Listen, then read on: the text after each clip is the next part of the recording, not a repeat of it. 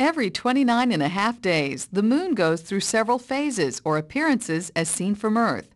These phases occur because of changes in the location of the moon relative to the Earth and the sun. The sun always shines on half of the moon, but different amounts of sunlight are reflected to Earth as the moon changes its location.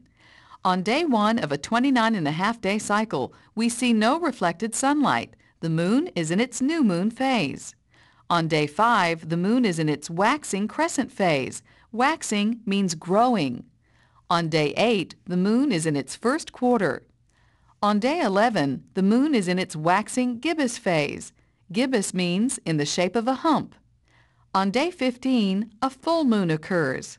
On day 21, the moon is in its waning gibbous stage. Waning means shrinking. On day 23, the moon is in its last quarter.